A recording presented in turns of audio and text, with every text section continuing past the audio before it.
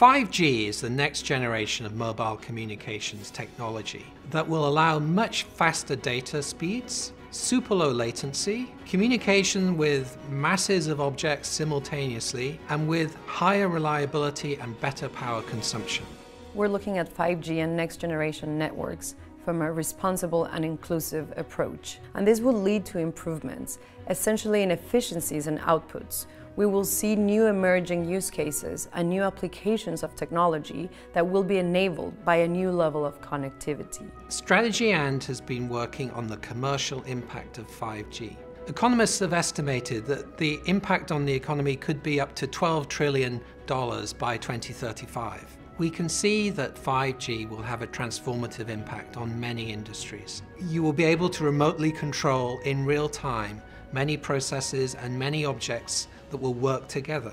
So we see different use cases that will both transform industry sectors and at the same time bring new benefits for society. As an example, you can think about communities that live remotely and cannot access healthcare services or education services, and technology will be able to bring that to them and to get them closer to a better quality of life. We think that there will be a spur for growth that comes from 5G. In agriculture, it will make more feasible, at a lower cost of production, greater agricultural efficiency. In the management of cities, we can see real benefits in terms of traffic control and traffic management and the general administration of a city, again at a lower cost. Businesses face challenges with regards to the deployment of 5G and next generation networks. We need to bring all of the industry players to the same table to overcome these challenges. At Strategy And, we have a point of view.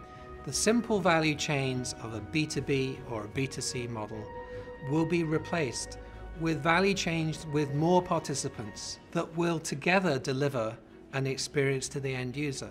That's why we call this B2B to X. The X is the end user, but there will be multiple participants delivering that experience to the end user.